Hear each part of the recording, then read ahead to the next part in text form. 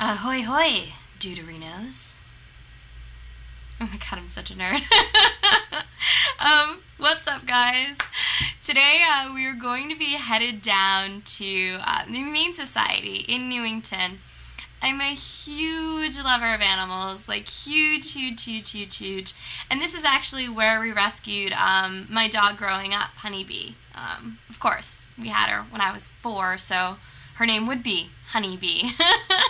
Oh my god, the cutest dog ever. I wish I had pictures to show you guys. Cocker Spaniel, so freaking adorable, like, love of my life. Great dog. But we rescued her from the Humane Society, and I think rescuing is super important. There are all these animals in shelters and, you know, across the country that need homes. So please don't go to a pet shop or don't make it your first choice. Check out some of these dogs first. Let's have a look. Right now. Let's go.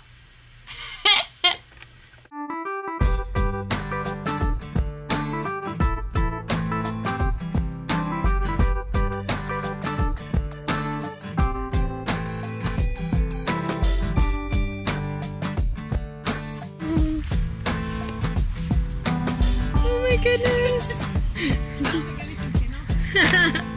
Oh, he's quite the little marker, that one. Oh my goodness. That's okay. That's what they do.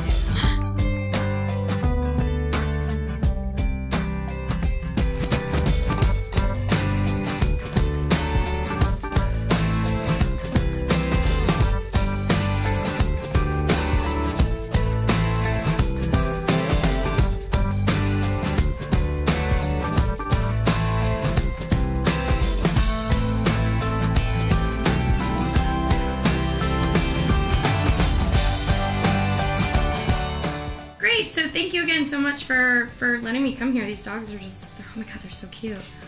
So now what's the average time that like Bounce or Dolce would stay here? Oh, my pleasure. We always welcome members of the media to come and help us educate the community a little bit more about what we have to offer. The average length of stay for most pets at the Connecticut Humane Society is 21 days or less. That will change, of course, if you have young puppies or young kittens. They tend to get adopted much more quickly. And older pets, or pets that have some sort of a manageable health condition or a manageable behavioral situation where they require special placement, they're going to take a little bit longer. But our staff does an amazing job getting these pets into new homes as quickly as possible. That's awesome. And now what's like, if someone wanted to adopt any of these pets, what are sort of the ways that they go about it? Like, what's the process like?